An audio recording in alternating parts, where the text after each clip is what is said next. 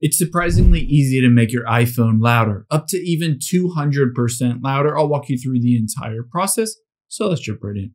Now open up the Settings app on your phone, and the first thing we're going to do is some housekeeping. Let's check to make sure accessibility isn't hampering the volume on your iPhone. We're going to check a few different things on here. The first thing that we're going to check is whether your headphone accommodations are turned on. Now you can see if you are listening to headphones and this is off, I would highly recommend enabling it, switching this to vocal range, and let's move this over to strong. But that's not the only thing that you'll want to do.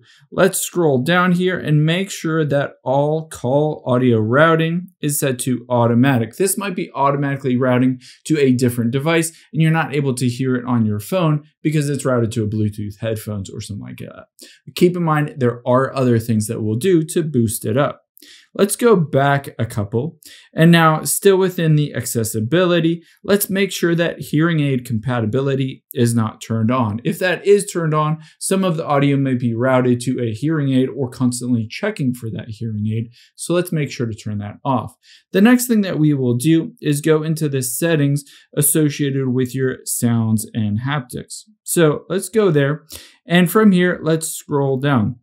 Now, usually in the iPhone, it limits the volume of certain things, basically to keep you safe, or so it says.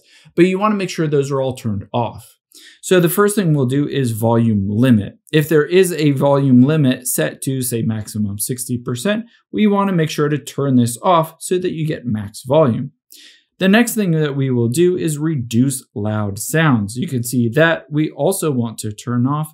And headphone safety, again, will reduce the sounds within your headphones to limit sort of hearing loss over time if you're listening to things super loud.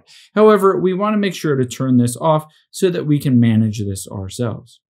Now, the next thing that we will do is the simple task of toggling the ringtone and alert volume all the way up as loud as it can go, but we'll also want to swipe down and to turn the volume slider all the way up on here. Now you've done everything you can to boost the sound on your iPhone.